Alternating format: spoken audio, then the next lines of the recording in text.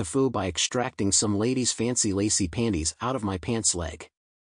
So I'm at a conference, arrive the night before, have a few drinks, bullshit with some folks and crash out, sleep a little late and wake up at 8:18 a.m. Thing is, I have to meet a few senior exec PPL from a very well-known consumer electronics company. I'm a technical person, we're talking about a chip that goes into one of their products. The meeting was to be over coffee at 8:30, so I jump up, shower, dive into my suitcase and pull the pants and shirt out that I was meant to press the night before. So I'm a fucking shambles, but get more or less covered and head to the elevator.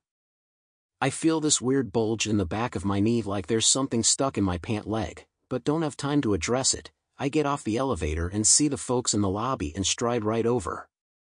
We press the flesh, get some coffees and sit down at the lobby table and start talking technicals.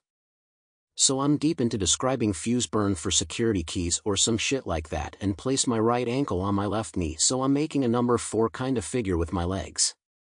I'm gesticulating and describing stuff and fidgeting like the proper artist I am when I must have subconsciously remembered the weird bulge in my pants leg and decide to reach up in there and grab it. So I yank it out real obviously and produce a pair of my wife's red frilly lacy panties. They just have got mixed up with my pants in the dryer or something. I freeze, look at them in my hands, everyone stops talking, looks at them, and like 3 really long seconds go by.